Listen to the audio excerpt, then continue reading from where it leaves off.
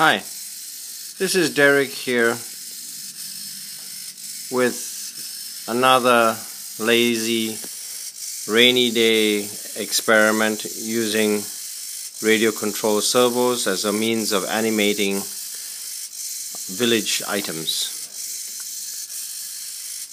What we have here is a girl who has been altered so that her upper torso can rotate, and at the bottom over here we have a dog that has a magnet on its foot, and that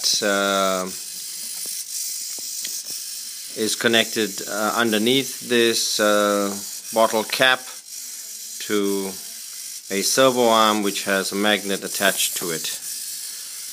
If you were to pick this up, you can see the two servos rotating underneath, and the figurines are placed on a magnet, so they are very easy to be taken out and put somewhere else. Now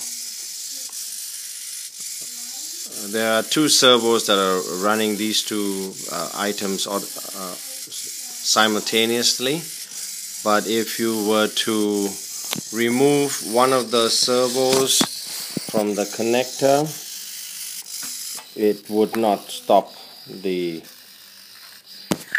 other one from continuing to operate.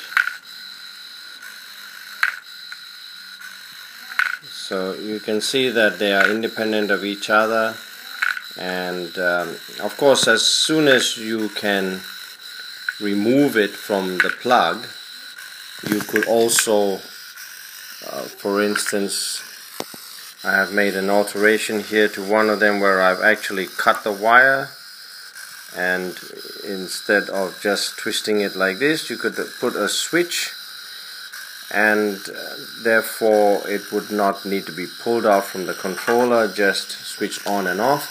And anything that can be switched on and off with a manual switch can then be controlled automatically by means of a relay switch.